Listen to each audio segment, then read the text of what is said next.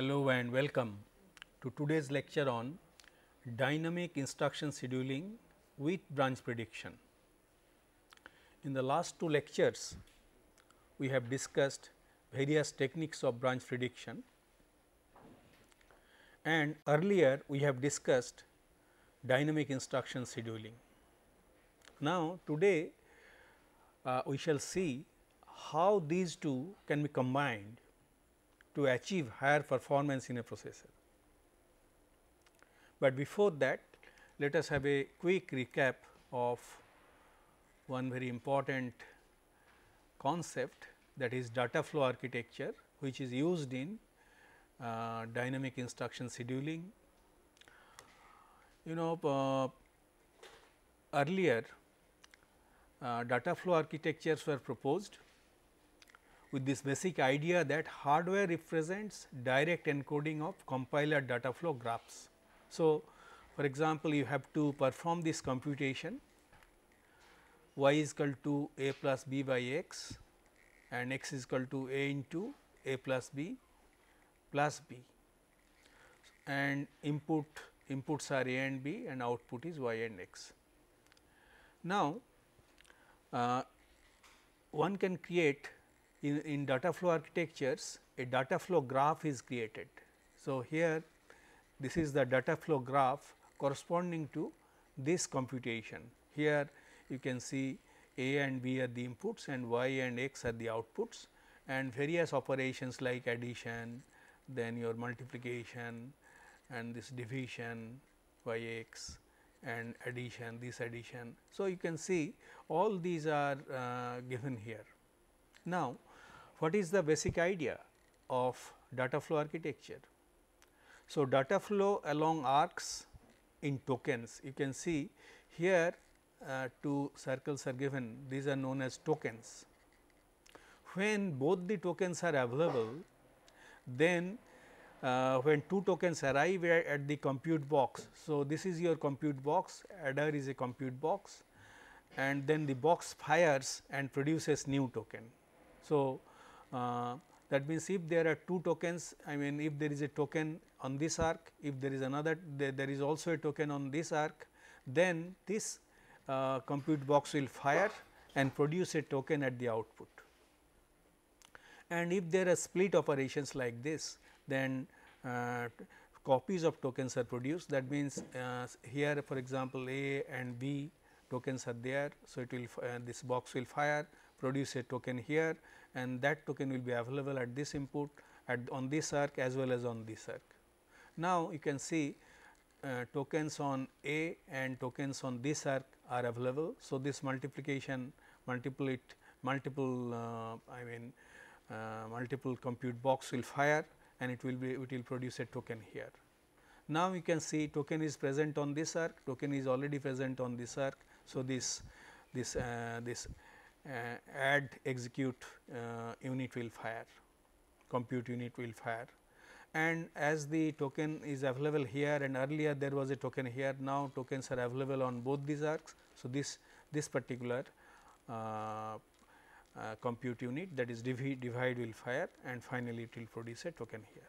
So, you see this is how the operation different computations are controlled with the help of tokens in data flow machines. Somewhat similar thing is done in dynamic instruction scheduling, and particularly in Tomasulo's approach. What is being done? This data flow graph is implemented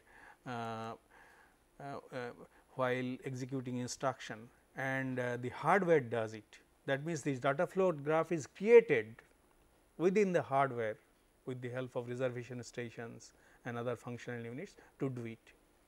So, this is one very important concept, and we have already discussed about this dynamic instruction scheduling.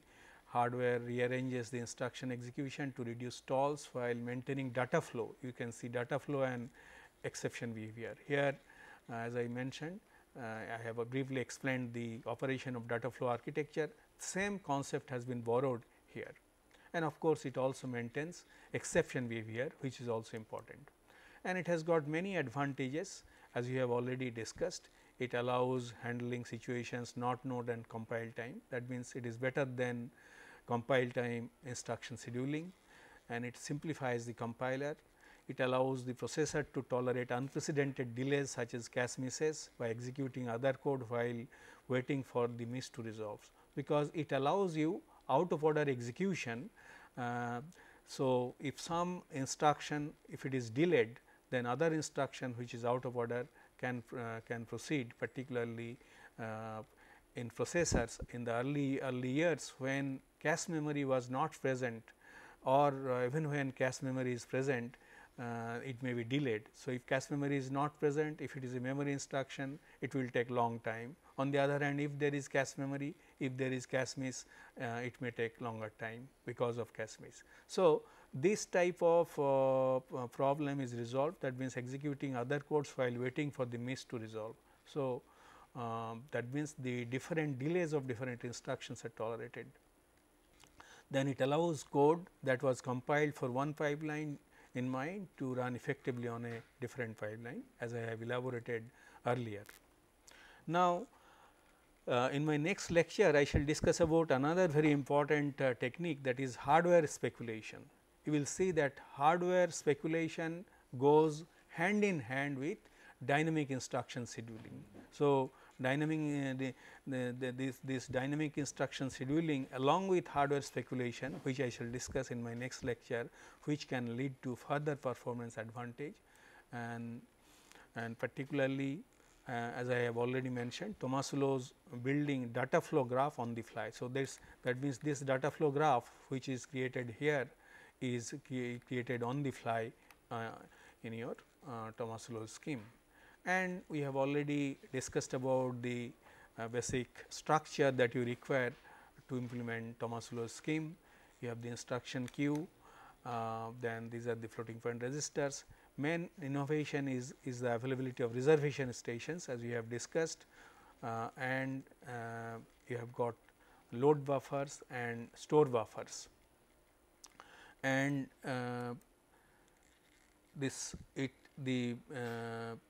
the main features is register renaming, that is achieved with the help of these reservation stations, which buffer the operands of instructions waiting to issue and by the issue logic that we have already discussed, and this avoids WAR, WA type of hazards without stalling. And distributed header detection and execution control by using reservation stations buffers the instructions and operation operands. The that means by the help of this buffering, you can pass the results directly to the functional units from the reservation stations rather than going through registers. And this common data bus bypassing is done because the result is broadcasted on the common data bus, which is received by all the functional units waiting for the operand to be loaded simultaneously. So, these are the key contributions of Tomasulo's approach. And another thing is integer instruction can pass branches. So, this allows floating point operations beyond basic block of FPQ, and this can be done provided we have got branch prediction. Only with the help of branch prediction this can be done, as we shall see. So, let us illustrate this with the help of Tomasulo's loop example. This is a loop example. Earlier we have seen how dynamic instruction scheduling can be done over the basic block, and you can increase the size of the basic block by loop unrolling and all these things. But now you will see that loop unrolling will be done dynamically with the help of branch prediction. So, this is the example, and we shall these are the assumptions we shall make. Assume multiply takes 4 cycles, assume first load takes 8 cycles because of cache miss, and second load takes 4 clocks, because as you know later on I shall discuss about this cache memory, and you will see that whenever there is a cache miss trying to read a particular word, if that particular word is not present, the entire block comprising several words are transferred to the cache memory, and as a result subsequently if you read another word from that block, then it will lead to a hit. So, first time there will be a miss, subsequently there will be hit. So, that is what is being explained here, and later on we shall discuss in detail how the cache memory really works, and these terminologies like cache miss and cache hit.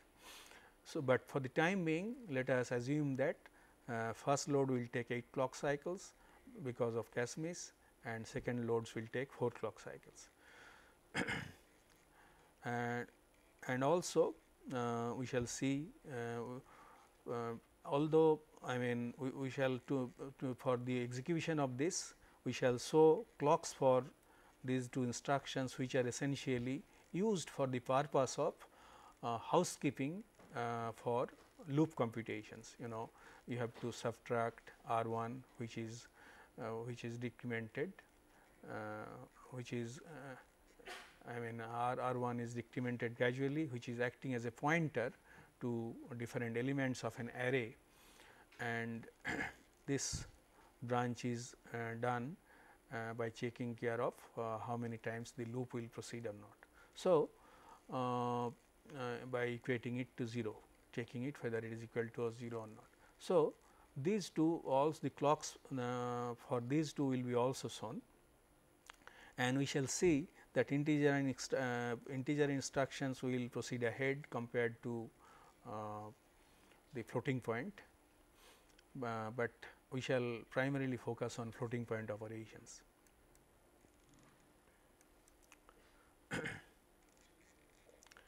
Now,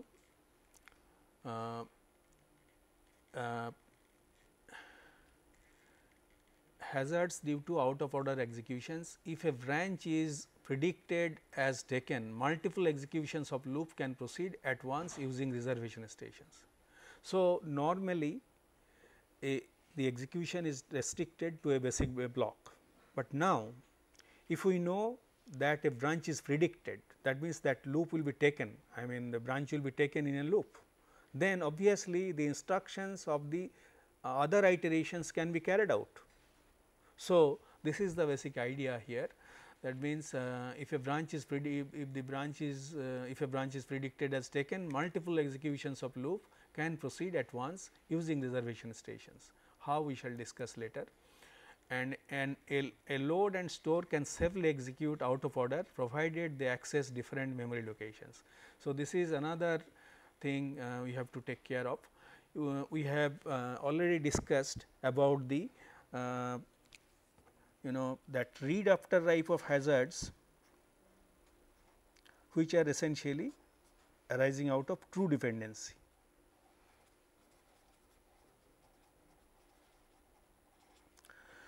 Which will be taken care of by Tomasulo's algorithm. We have already seen how it is being done. Now, there are other two hazards, write after read and write after write. If they involve registers, that means, if the read after write and write after write operations are involving registers, that can be taken care of by register renaming, can be taken care of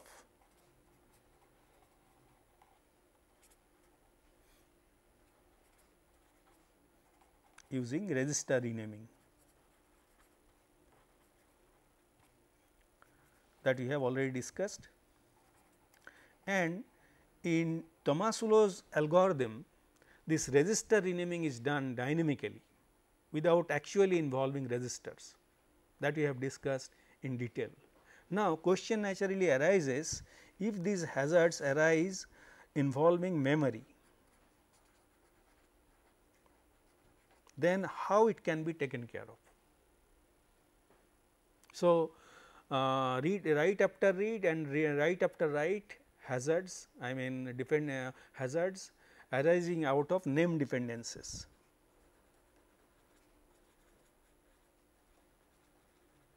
if they arise involving memory, then how you have to take care of.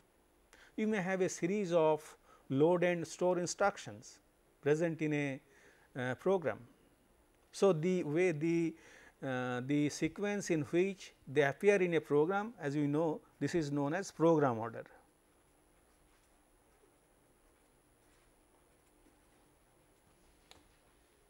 Now, suppose you have got this is one load and you may have another load, say let it be F 0, 0 R 1, and there can be load and store, there can be several other load and store before and after it. Now, let us consider load, and this load let us consider, and suppose this is also F 0 and it is involving a memory. Let us assume here it is something 8 R 1, but in between the value of R 1 may have changed, which I have not written here. Now, if these two involve the same memory, that means from the same memory you are loading, then what can happen? So, if you change the order, this will lead to a hazard which is known as, which is essentially write after write hazard. So, this is a write after write hazard, you are writing in the same register. So, how this type of hazard can be overcome in Tomasulo's approach? So, this is you are reading from the same memory and you are from a particular memory and writing into a register, you are reading from memory writing into same register. So, in this case that means it is involving memory, but it is writing into a same register. In that case, if this is executed fast and then this will lead to write after write hazard. How can it be overcome? This can be overcome in this way. So, whenever this instruction is executed, it encountered, then the effective address is calculated.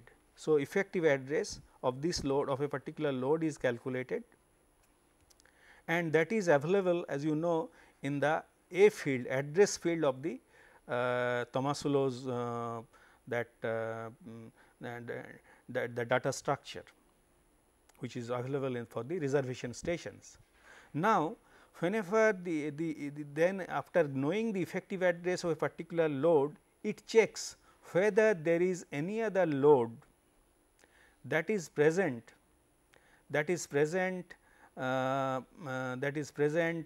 earlier, which is active, that means which has not yet been carried out. Then what you have to do, this particular load has to be delayed, that means it will not be loaded into the load buffer.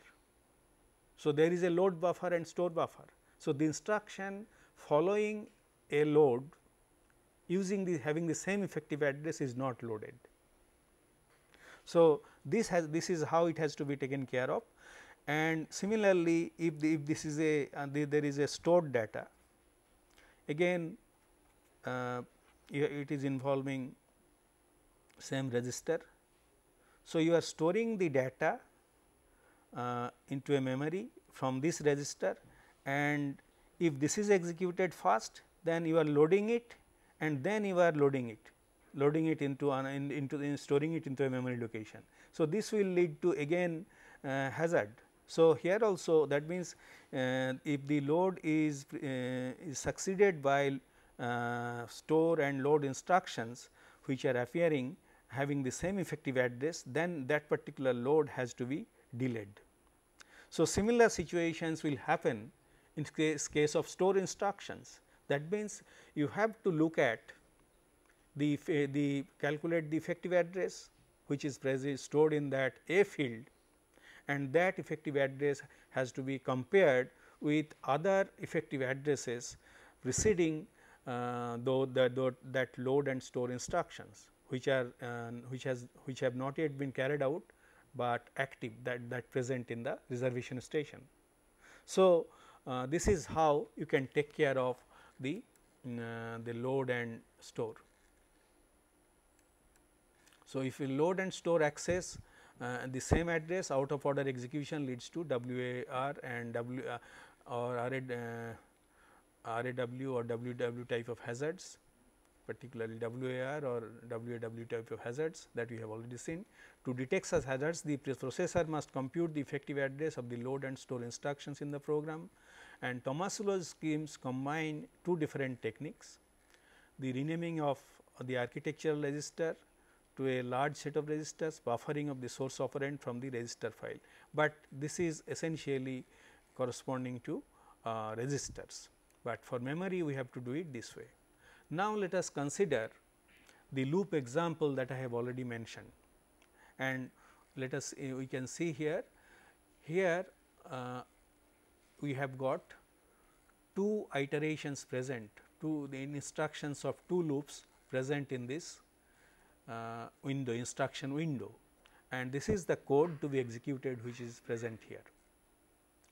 And initially this register R1 is having the value 80, that means the memory location that is being available, I mean from where it has to be loaded is 80. Now, with this starting point, let us see how the execution will proceed.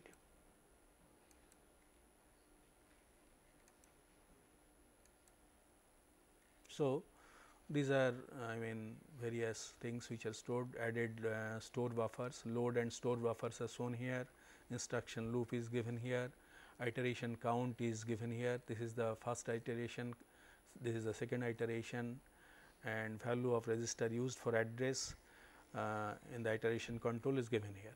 Now, let us go to clock cycle 1. So, it will issue the first load instruction, and you can see the load unit is busy and the address is effective address is 80, that is available, and the register in which it will be loaded from this load instruction is given here, and this is pointing this load is being issued, this instruction is being issued.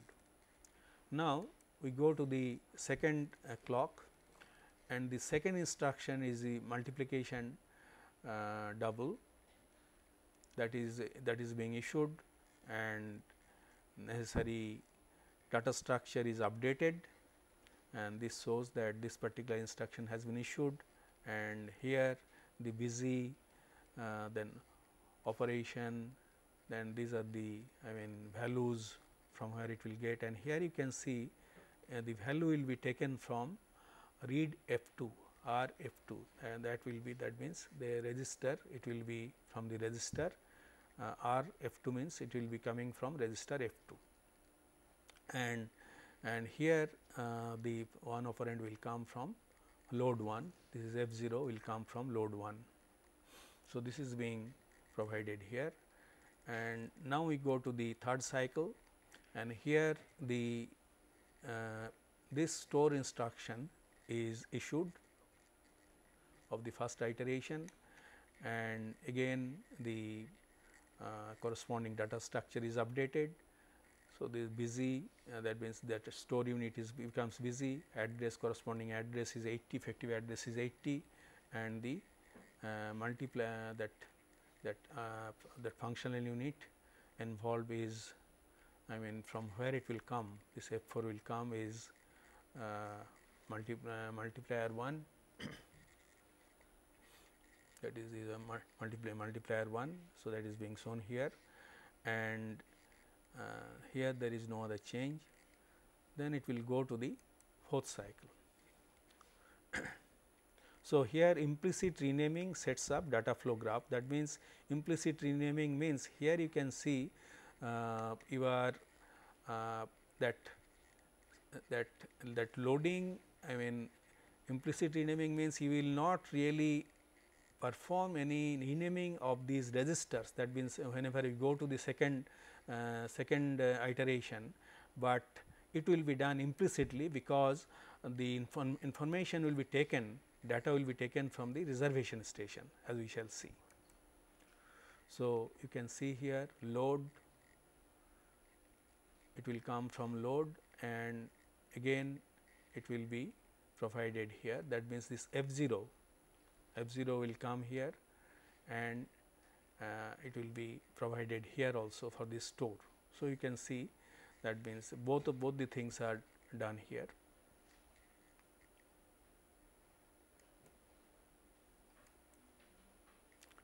Now, it will dispatch this SAVI instruction, but it will not go to the floating point queue. So, here it shows the floating point operations, that queue, but that subtraction immediate instruction, it will not go to the floating point queue, but it will be executed. So, this will lead to change the value of R 1.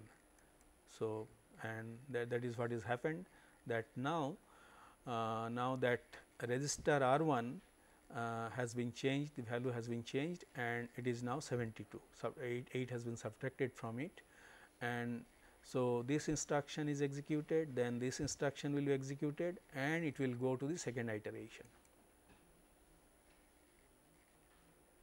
So, this instruction is getting executed. Now, it has gone to the second iteration. So, you can see there was 2 cycles missing here, 4 and 5, which is missing here before the second iteration starts. So, before second iteration starts, the 2 cycles are not present here, because that calculation of the effective address for the second iteration was necessary, and then computation of the condition. So, this condition is being performed, and then it will issue this instruction, load instruction now in the 6 clock cycle, and accordingly this load unit will now become busy, but here the effective address is 72, not 80, and as it is shown here. So, although you can see 2 load instructions have been issued, and but they have not completed their operation. Now, you can see how it is happening here. Earlier the value here it was written load 1. That means, this floating point register was supposed to be loaded from the operation of load 1. Now, it has been changed to load 2. That means, before loading was done, the load 2 is written here. That means, the F0 never sees the value that is loaded from loaded by this loading 1 instruction, because that this operation is not carried out.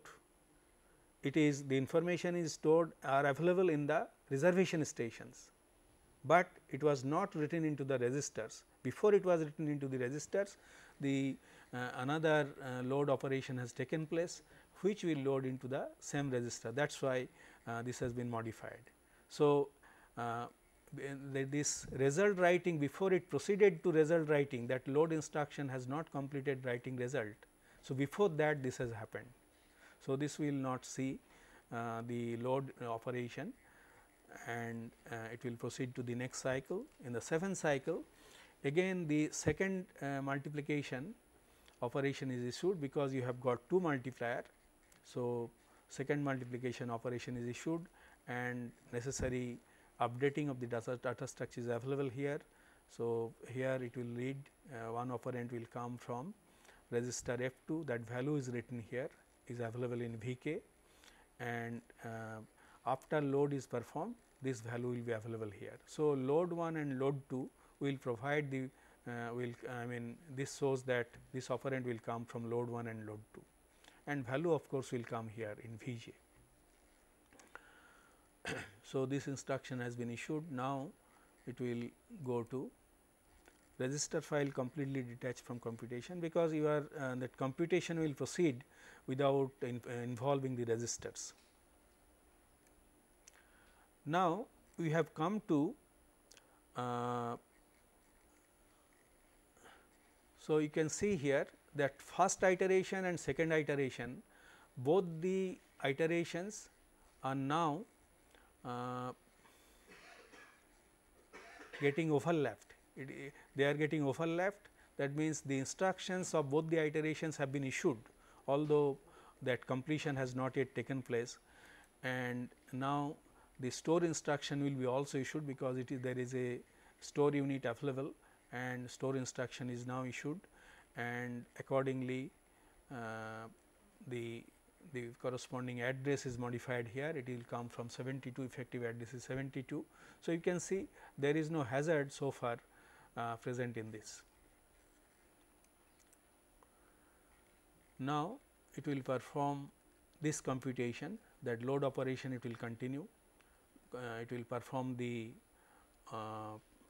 it will complete the load operation, and because we know that this first load will take 8 cycles, that was our assumption, because this was a cache miss. So, it has taken 8 cycles, it was issued here and it has taken 8 cycles. So, in the 9th cycle the load operation is completed, and now the value will be available in the corresponding reservation unit, and it will appear here, you will see. Load is completing, and obviously, this multiplier 1 is waiting for that data to be available here. Now it is dispatching this instruction. You can see it will again now dispatch this one, that means it will corresponding to the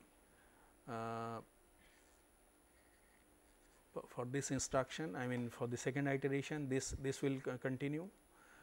And now here you can see, as I was telling, that the load has now completed and corresponding value is transferred directly to this register VJ. VJ is a register which is available as part of the reservation station. Now, both the values are available, and obviously, in the next cycle this multiplication instruction will start computation.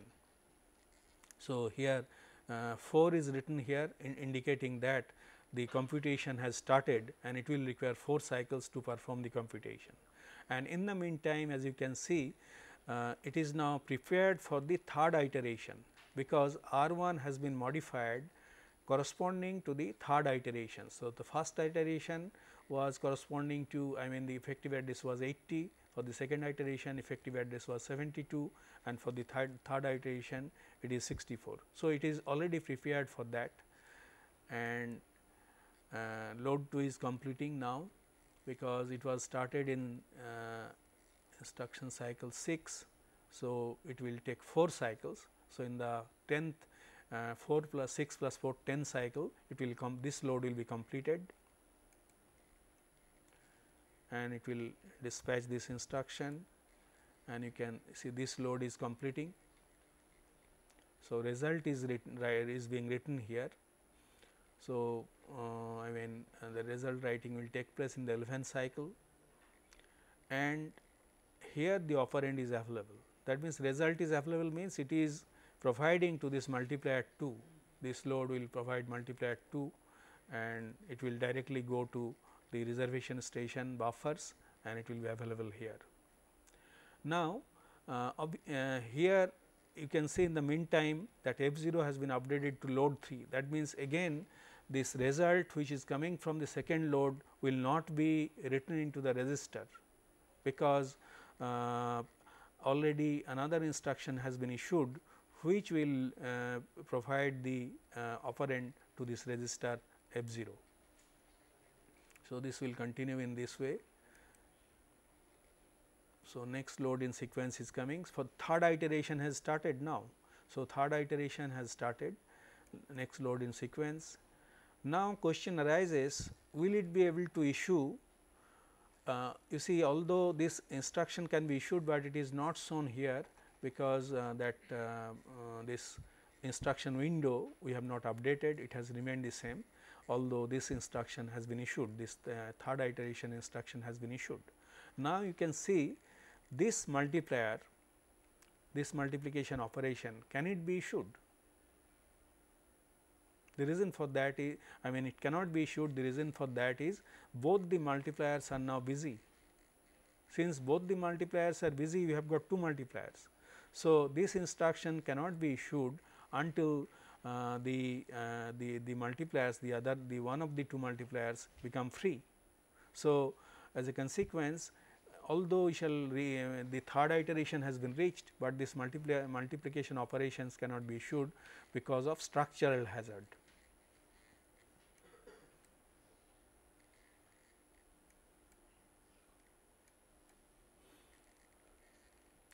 Now, here the third store. So, the third store cannot also be issued. Why it cannot be issued?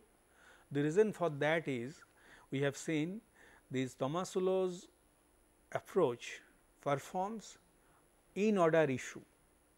That means, if multiplication cannot be issued, no other subsequent instruction can be issued, and as a consequence, since multiplication operation has not been issued here, cannot be issued, this store third store cannot be issued also.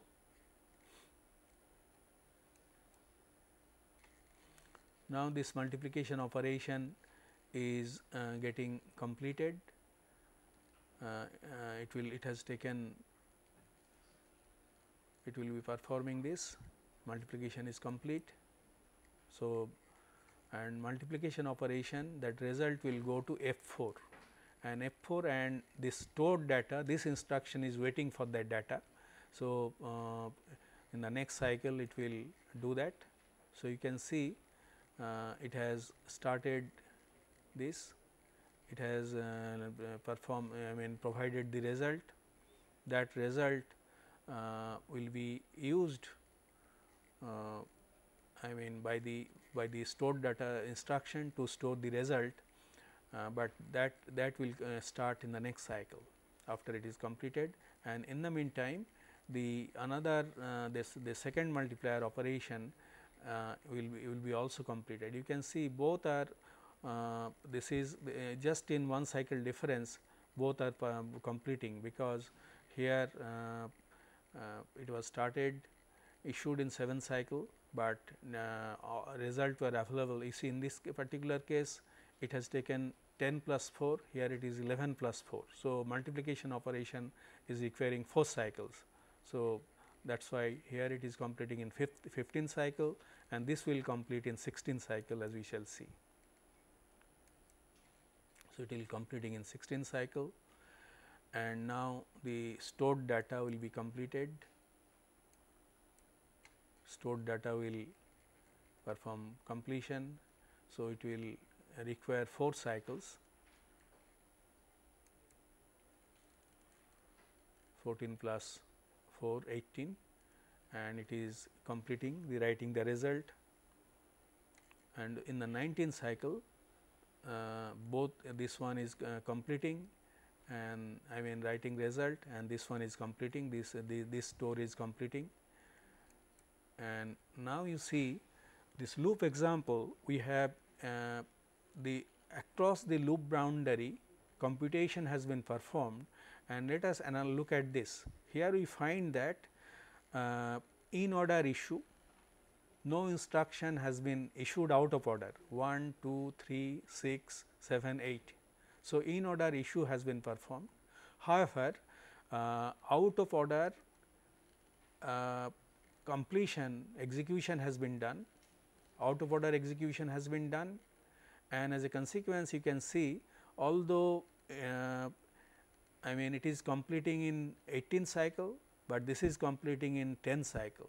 So, out of order completion, again this is completing in 15 cycle, and this is completing in 19 cycle. So, you can see here out of order completion is taking place, not the way not in the same order. So, this one is completing earlier than this one is completing earlier than this. So, out of order completion is taking place, and out of order execution is taking place, and out of order completion is also taking place in this part. So, as you can see, this is how it is happening. Okay. Now, the question arises, why can Tomasulo's scheme overlap iterations of loops? How is it possible? Number one is reason is multiple iterations use different physical destination for registers. So, it does register renaming. Because of register renaming, different physical registers are being used, and essentially you may consider it dynamic loop unrolling. Earlier we have discussed in detail loop unrolling, which is carried out with the help of compiler, and there we have seen explicitly you have to use registers available in the processor for the purpose of loop unrolling. But here as we can see, even without having architectural registers, by that I mean registers available in the processor, it can do loop unrolling dynamically using the registers buffers available in the reservation stations. So, that is the reason why it can do. Second is the reservation with the help of the reservation stations permit instruction issue to advance past integer control flow operations, that we have already seen. Also buffer old values of registers, totally avoiding WAR stall, that we saw in the scoreboard. So, I mean starting from scoreboarding, how the right after read stall is avoided, that we have discussed in detail, that is also performed, and as a consequence we are able to overlap iterations of loops in the Tomasulo's scheme.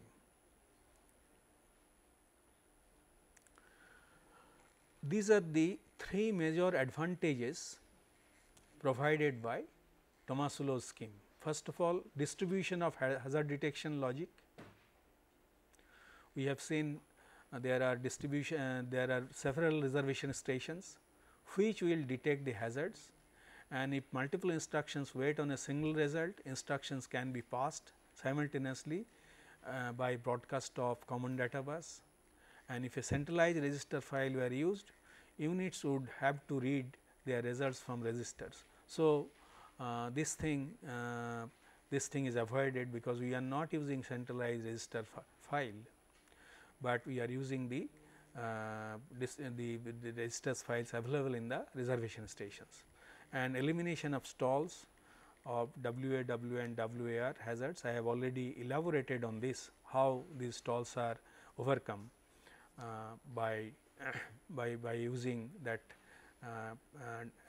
dynamic register renaming and by using that effective address calculation for memory units. So, possible to have superscalar execution. Now, this will lead to another possibility.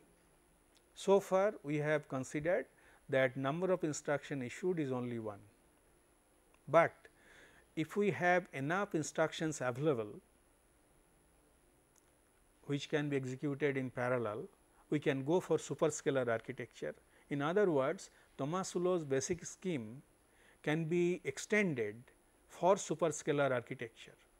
However, in that case it may be necessary to have more than one common data bus, and we may have to duplicate the reservation stations for the more than one common data bus, but it is possible to have superscalar execution. So, this is the summary: reservation stations renaming to larger set of registers plus buffering of source operands. This prevents registers as bottleneck, that means the physical availability of registers in the processor, that restriction is overcome, and I have already repeated many times. It avoids WAR and WA type of hazards of scoreboard using Tomasulo's algorithm, and it allows loop unrolling in hardware. Loop unrolling in hardware by dynamic register renaming is possible in this scheme, and this is also quite clear. It is not limited to basic blocks, because you can go beyond branches. Integer units gets ahead and it goes beyond branches, and it helps cache misses. I have already explained this, and these are the three lasting contributions of Tomasulo's approach. Number one is dynamic instruction scheduling, register renaming, and load and store disambiguation. Load and store disambiguation means that I mean that WAW type of hazards and WAR type of hazards arising out of load and store, these are being overcome. I mean this ambiguation of load and store is being done in Tomasulo's algorithm, and as a consequence the many descendants of 36091, that means as we know the Tomasulo's approach was originally conceived or developed for 36091 to improve the performance of floating point operations, but subsequently they have been incorporated in all the I mean a good number of modern processors like Pentium 2, PowerPC 604, MIPS R10000, HP P8 8000, DEC Alpha 21264. Of course, there are some drawbacks, that is the common data bus connects to multiple functioning units. Because of high capacitance, it will be slower.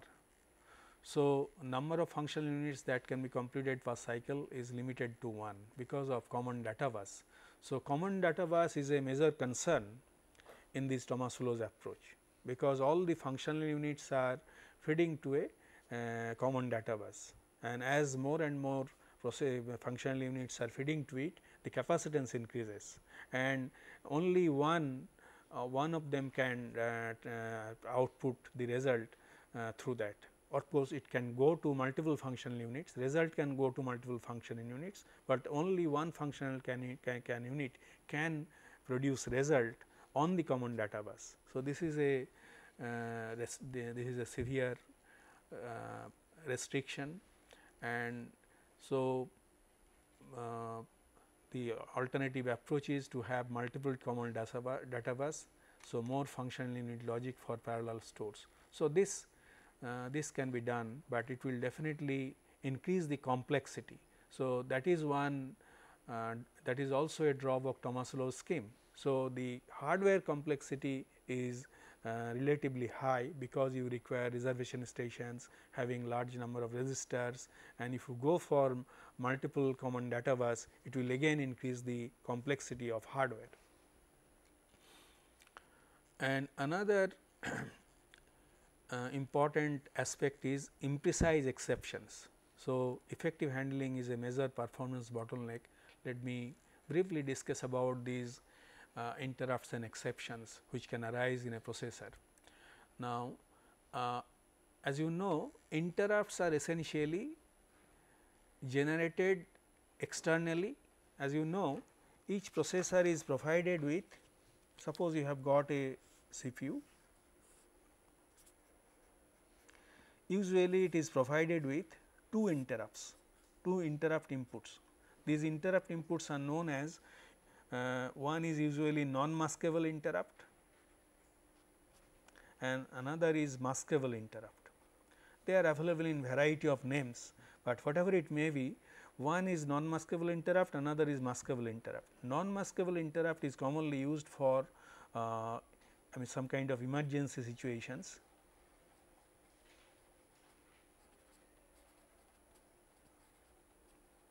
Like power failure,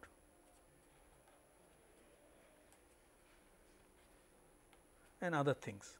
So, it is restricted to that, but however, this maskable interrupt input is commonly used for interrupts coming from IO devices, and that has led to that interrupt driven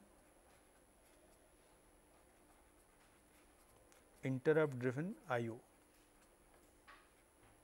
operations. That means, whenever an IO device is ready for providing data to a processor, it will generate an interrupt, then the processor will read that data. So, that is the basic concept, interrupt driven IO, and that interrupt may also come from the operating system.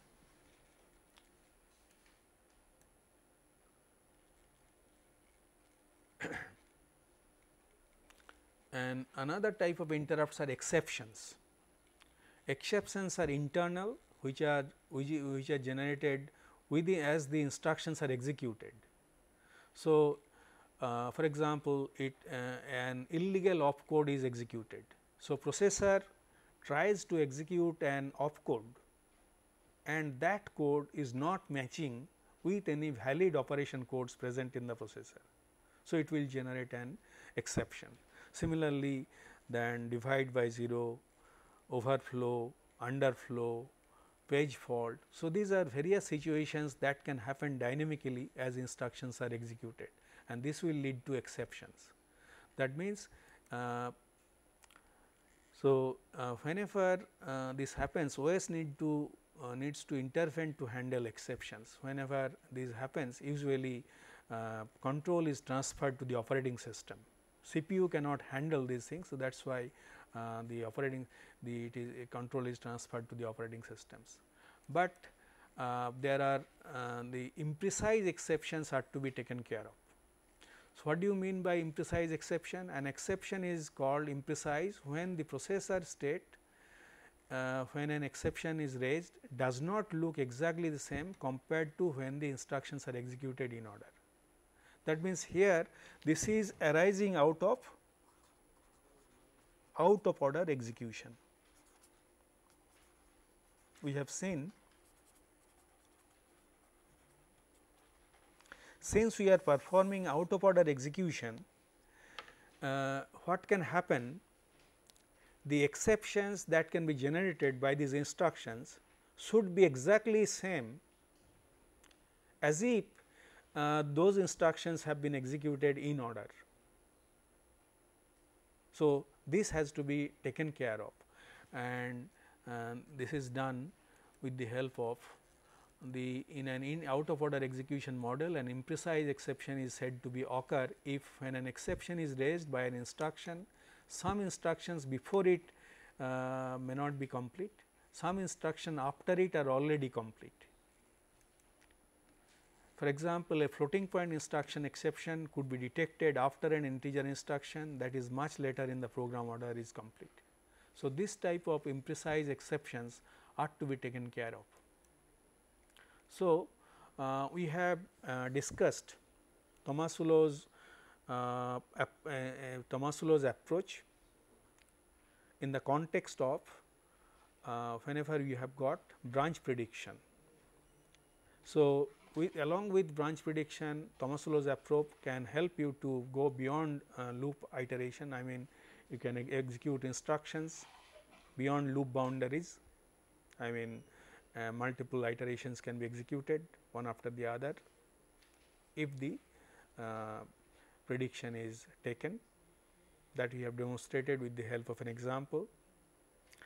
And however, there are certain things like imprecise exceptions are to be taken care of. The various other things like different types of hazards are taken care of automatically, that we have discussed in detail. In my next lecture, I shall discuss about another very important concept, and that is your not branch prediction, but speculative execution. So, we shall see what is speculative execution and how Tomasulo's scheme can be extended for speculative execution, that we shall discuss in my next lecture. Thank you.